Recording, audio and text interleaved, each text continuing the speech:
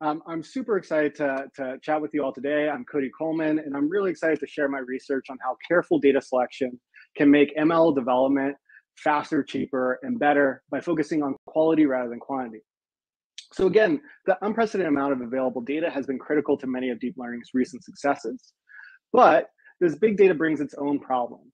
It's computationally demanding, resource hungry, and often redundant. So we waste a lot of time, money, and just energy on data points that aren't actually valuable.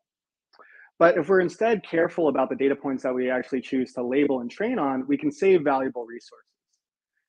And just to give a sense of like how costly this data can be and getting it wrong, let's look at speech recognition. Annotation at a word level can actually take 10 times longer than the audio clip. And if we do finer grain annotations, it can take up to 400 times as long. Even for simple tasks like information extraction, locating entities and relations can take a half an hour or more, even for simple news stories. And this is just the time that it goes into labeling a single example. Trying to figure out what examples to label is another massive problem where we spend a lot of time and resources actually kind of figuring out how to curate the data set. So the kind of key problem is here, how can we efficiently identify the most informative training examples? And we're in luck. There's a long kind of history of research and under active learning and course set selection, which has developed methods that focus specifically on that, quantifying and identifying the most informative training points. However, there's an asterisk here when we think about kind of modern big data data sets, but I'll get to that in a minute. First, what is active learning? The goal of active learning is to select the best examples to improve model quality. And this is done through an iterative process where we start with a large amount of unlabeled data, and then we take a small subset of that we label, either chosen at random or maybe it's given to us, and we train a model on that subset. Now, this is where the interesting bit happens. We take that model and some selection strategy or criteria to quantify the informativeness of examples, and we apply that to all of the unlabeled data. And then we can actually select the examples that have the kind of most, that are the most informative or the most valuable for us to label. We can label those and we can expand our labeled set. And then we can repeat the process where we train a model, and this new updated model that uses this kind of better data, we can repeat this process of applying it to all of the unlabeled data and selecting the best examples to label until we've exhausted some labeling criteria or other constraints. At which point we can train the model one last time on all of the data that we've collected so far. And active learning is a really powerful data selection technique for reducing labeling costs. But when we think about deep learning and modern data workloads, it can be computationally expensive. For example, if we think about this iterative process, retraining a deep learning model after every single step or every iteration can be extremely expensive, which limits how many iterations we can do or the frequency that we can do those iterations. And then when we think about kind of modern data sets with millions or billions potentially of unlabeled examples, actually scanning over all of the unlabeled data can be a massive computational bottleneck. So today I want to talk about two pieces of research that kind of address these computational bottlenecks and constraints. First is selection by proxy, which appeared in iClear 2020. And I was super fortunate to work with amazing researchers from Stanford on this. And then second, we'll talk about similarity search for efficient active learning and search for rare concepts, which I had the pleasure of working with folks from University of Wisconsin-Madison, as well as Facebook. And this work appeared in AAAI 2022. But starting with selection by proxy, and going back to this kind of setup that we discussed, selection by proxy tries to address the computational expense that's associated with training these kind of large deep learning models at every iteration. Now, the key insight that we exploit in selection by proxy is that actually small models can provide very useful signal for selecting data points. So here in this plot, we actually took a variety of model architectures and sizes trained on ImageNet, and we calculated how correlated their rankings were to one another.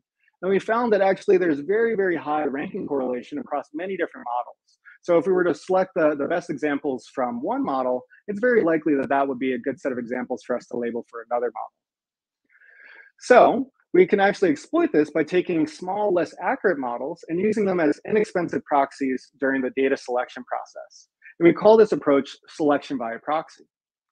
So the surprising thing is that even though these models are smaller and less accurate, the data that they provide useful signal for selecting data. And once we take the final kind of selected data set and we train our kind of larger, more accurate model on it, we actually find that they reach the same accuracy.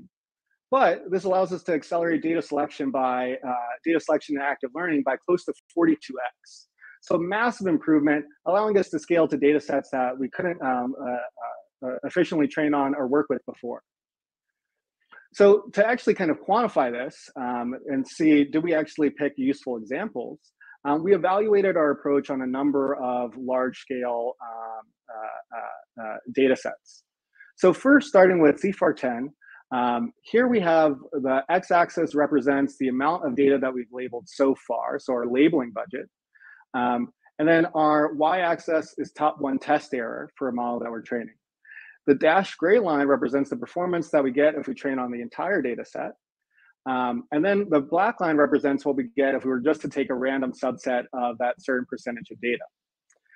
And the interesting thing, if we do active learning, traditional active learning with a very accurate model like ResNet 164, we see that it's accurate and we can actually get to basically the same level of accuracy with 50% of the data by doing this active learning technique, where it would take us all 100% of the data to do that with random sampling. So we're getting a 2x improvement in data efficiency. However, this process is really slow. Alternatively, if we were to use a smaller model like ResNet 20, which is much faster to train, about 8 times faster to train, we can actually do this process relatively quickly, but ultimately we can see by the dashed blue line that the final model's performance isn't that great. We have a much higher error than we did with ResNet 164. So what we ultimately want is to have the best of both worlds. And luckily, we can actually do that by taking the data that was selected by ResNet 20 and then training ResNet 64 only at the end once we've kind of exhausted our labeling budget. And we find that this yields a 7x speed up without any loss in the final accuracy of ResNet 164, as shown by the overlapping solid blue lines, blue and orange lines. And we perform the same experiment on many other data sets with other models. So on ImageNet, we see that we see very similar results for this larger, more complex data set. Here we're using ResNet 18 to select data for a ResNet 50 model. And then on Amazon reviews, with several million reviews, we actually take a very small, shallow model, fast text, which can be trained in a matter of minutes on the laptop to actually select data for a much larger model, VDCNN29, which takes hours, close to 16 hours to train on GPUs. And we find that we can actually speed up the process of data selection by close to 42x, while allowing VDCNN29 to achieve effectively the same test error. Now, we're not just limited to figuring out which data points to label in active learning. We can also use this process of selection by proxy to distill down large labeled data sets. So where might we have these kind of large labeled data sets? So this comes up in practice if you have kind of systematic feedback or feedback from users. So imagine you're tagging images, tagging friends in images on a social media website. You're flagging emails as spam. You're rating items or movies on your favorite content streaming platform. And also when we think about these kind of large self-supervised models, so things in language modeling like BERT or GPT, or in computer vision like SynCLR and Dino, we effectively turn all of our unlabeled data into training data that we can use, which greatly kind of creates this massive data set that would be awesome if we could distill down to kind of some core set. And I don't have time to dive deeply into the results, but we can apply the same idea of selection by proxy to this problem of core set selection, where we effectively take our small proxy model that's quick to train. We can train it on all of our labeled data. And then we can use that model to kind of filter out unnecessary data points and only train our larger, kind of more accurate model on that kind of like reduced subset. And we find that even for like fairly balanced data sets like CFAR10, fairly small and balanced data sets like CFAR10, we can still achieve an end-to-end training time speed up of 1.6x, without any loss in accuracy of the final model. And please see our work, our paper Selection by Proxy from iClear 2020 for more details on course selection, as well as all the other kind of data sets and methods that we tried there. Now moving on, kind of more recent work, similarity search for efficient active learning, search for rare concepts, kind of takes this idea of trying to really reduce the computational bottlenecks to another degree. So let's imagine that we're at a really large scale company with tremendous amounts, like billions of unlabeled examples. So this might come up if we're a social media site and we're trying to do a recommendation. And imagine that something new happens that you want to identify. So for example, in like 2015, fidget spinners were all the rage. Now you're in luck because you have a lot of unlabeled or weakly labeled data. So there must be many more examples there for you to kind of pull on to actually create a robust classifier. The problem is actually finding them. They only represent a very small percentage of your overall data. And this same type of problem where you have a very skewed data set and a tremendous amount of unlabeled data comes up. I've seen this come up over and over again. So for example, in working with folks in autonomous vehicles, they actually have this problem when they're trying to debug a model for an autonomous vehicle. So imagine that you're an autonomous vehicle company with a fleet of vehicles, and you notice that your car is getting stuck behind delivery trucks because it can't tell a delivery truck from a normal truck. What you would want to do in order to solve that problem is actually go find data for delivery trucks so that you can build a classifier and plan around it so that you can move around delivery trucks. And this comes up all the time. So things like occluded stop signs, as well as debris on the road, all these edge cases only appear in a fraction of the overall data, which is kind of like a needle in the haystack problem. And finally, we can imagine from an integrity standpoint. So imagine that we're a large e-commerce platform where we have a tremendous amount of different posts and items that are being sold. But if we go back to the beginning of the pandemic, there was a shortage of N95 masks, and it was socially unacceptable and illegal in places to actually sell N95 masks because of the shortage of a supply. In that case, you really quickly want to be able to create like a robust classifier so that you can identify N95 masks and take down postings on that so that you can kind of disincentivize people from posting them and reserve the supply for the people that really need it. So in all these cases, doing active learning, as we kind of laid out before, will help us actually identify those best examples to improve our model out of this massive pool of unlabeled data that we have. But when we think about billions of unlabeled examples, now the bottleneck becomes just actually processing all of the unlabeled data, actually going through all of it to quantify its informativeness and label it. And many active learning strategies are linear in terms of the unlabeled data. And many others are actually quadratic, making it really, really hard to scale to these large data sets. So for example, even if you had to do kind of a linear approach, simple uncertainty sampling, running a single inference pass over 10 billion images with a ResNet 50 model would be about 40 exaflops or roughly 40 GPU months, which means that just evaluating all these unlabeled examples is effectively too slow and intractable for many users and use cases, especially when we want to do it multiple times in a process like active learning to be able to adapt to the data that we're getting back. Now, the key insight that we had in kind of solving this is that we actually noticed that unseen concepts are actually well clustered by pre-trained models, pre-trained deep learning models or foundation models. And effectively in the latent space, they form kind of tight clusters for these unseen concepts that are very well connected components. So in these two plots, we actually calculated the largest connected component based off of the k nearest neighbor graph for different values of k, and we plotted the CDF. And what we can see is that both for ImageNet and OpenImages, the majority of classes actually form these kind of very large connected components that have over 80% of the data if you have a sufficiently large value of k. So what this means is, if we kind of visualize this, if we kind of think about a simple example, when we think about the latent space, these data points actually kind of have clusters together where your k nearest neighbors for a single concept might be very close to one another in a connected component as shown in red. And what this means is that we actually don't need to look at all of the unlabeled data. most of the data for a single concept, if we're thinking about N95 masks or delivery trucks or anything like that, is actually only represents a very small fraction of this latent space. So we don't actually need to look at all of the unlabeled data, and we can instead start with the closest examples to kind of the seed set that we originally have, and then expand that candidate pool over time as we label more examples. And this insight led to our approach, similarity search for efficient active learning in search of rare concepts. And in this approach, we kind of start off in the same way. So we have a large amount of unlabeled data, and we have some initial labeled subset that's given to us, and we train a model on that initial subset. But instead of applying our selection strategy to all of the unlabeled data, we use similarity search to find the closest examples, and we only consider them.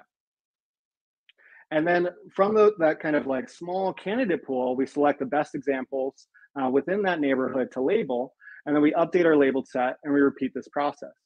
And then we take those newly labeled examples and we find their nearest neighbors to expand the candidate pool and the unlabeled data and repeat this process.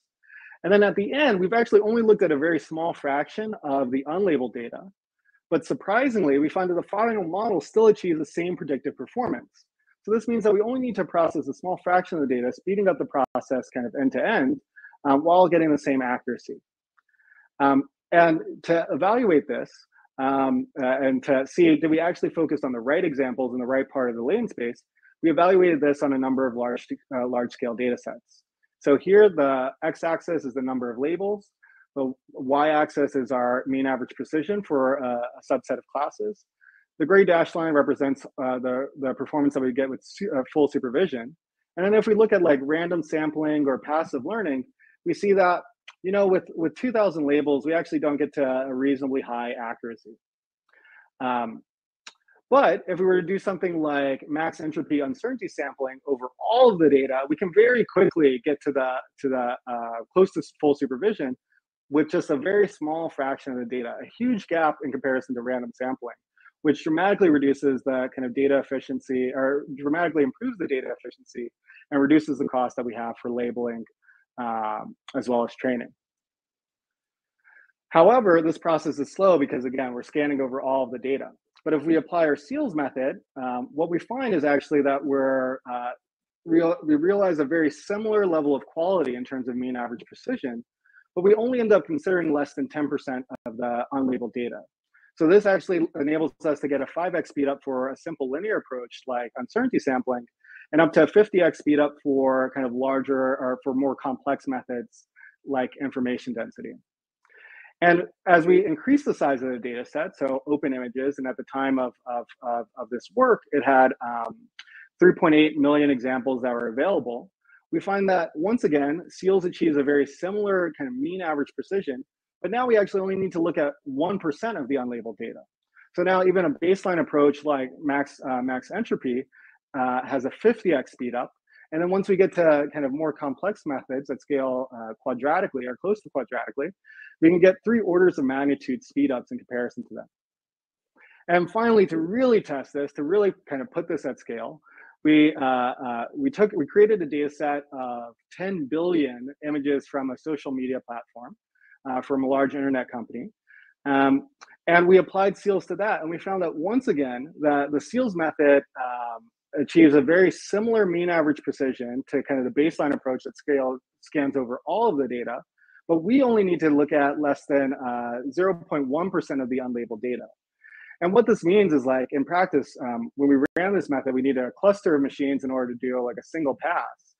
But with seals, we could actually do it on a single dev machine, on a single personal computer. And this is amazing because basically we can improve the computational efficiency of data selection with methods like selection by proxy and seals. And that allows us to create data sets and models in minutes rather than days or weeks, even on web scale data sets with billions of examples, enabling agile ML development and allowing humans and machines to work together more efficiently and quickly. Thank you.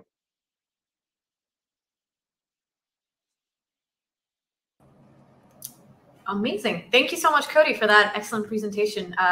Seeing a lot of appreciation in the chat, and then we have a bunch of Q&A also popping up. So Awesome. Ask you a couple of questions. So the first one that popped up is, in the similarity search, how do you decide on your candidate pool? Yeah, that's a great question.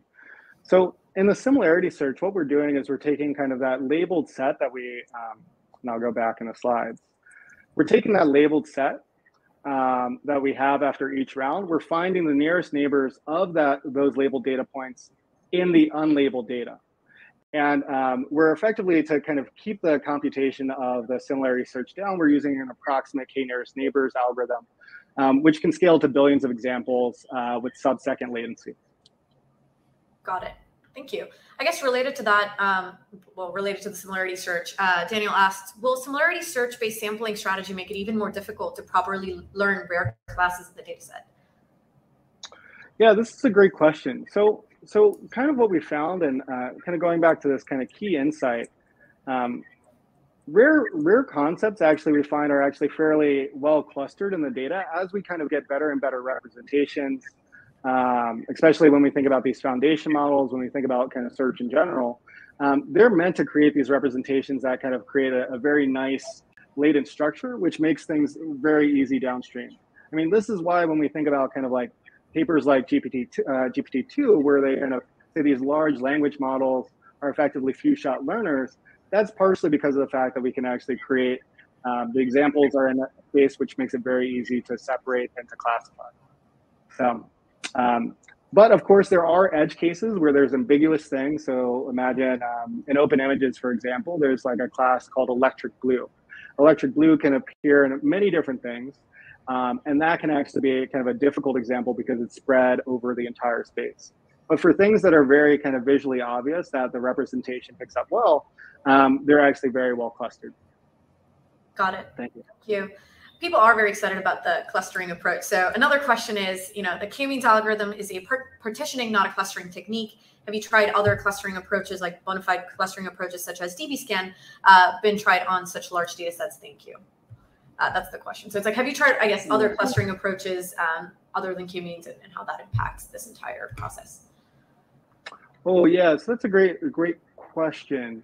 We're not exactly using k-means. We're using the partitioning technique rather than we're not exactly using the k-means algorithm. We're using more of like a k-nearest neighbors approximate algorithm. Just to be able to get this kind of very quick lookup for a single data point to find its nearest neighbors. We actually don't want to cluster everything if we don't have to. And just by being able to actually kind of find the nearest neighbors, which is a slightly different problem than kind of true clustering, that's where we get our benefit, because we can effectively explore this k-nearest neighbors graph going kind of one edge at a time, almost in kind of like traditional like search algorithm or things like that, where we use the model's uncertainty to direct that. So it's a slightly different setup than kind of maybe a more traditional clustering algorithm or approach, where really the speed and the fact that similarity search is very well optimized at large scale. Since it's a backbone application, we can actually exploit that to make this processing really fast. Makes sense. So it's optimized for the problem that you're trying to tackle, which is trying to work with this really, really large unlabeled data set. And then, yeah, a great question. Sort of around that, I guess people are curious just about like the robustness and dealing with the rare classes, things like that. So just questions around like, have you checked this against out of domain distribution generalization or robustness data set or metrics? Just curious about that trade-off here when you are sampling sort of the nearest neighbors. I know you sort of touched on this previously, but sort of, yeah, any thoughts around, are these models still as robust, or do they still generalize well as part of your evaluation process? Yeah, that's a great question. So if the data is out of distribution for kind of the embedding model that you use, or the algorithm that you're, I guess the representation that you're using for similarity search, then you can run into problems. So I believe in the paper we had kind of one case of this with like Goodreads, where we use a traditional sentence BERT model that's kind of trained in a traditional way. And so it's gonna basically classify content, or it's going to cluster content together that are kind of similar themes in a sense. But then the task that we wanted to do with Goodreads was to detect if a review was a spoiler or not. So it's actually kind of a very different distribution of data and different problem effectively than what the original embedding model and similarity search was trained on. And in that case, it can be a little bit harder to have kind of a good distribution and results. So like the robustness is a little bit maybe more difficult there. But increasingly, as like we get to better representations and things like that, and we can kind of quickly change for different tasks, you can imagine kind of improving that even for these kind of like different distributions. But that is definitely a problem if your similarity search engine was trained on a very different task than kind of like the classifications that you're trying to do. Makes sense. We do have a lot more questions popping in. So I guess I'm just going to say, if people have more questions, and there are a bunch, how can they best contact you to ask you more questions after this? Yeah, great question. Yeah, so feel free to email me at cody@coactive.ai. That's probably the best way to get in touch with me. So thank you for all of the questions. This was an awesome session. Of course. Thank you so much for being here.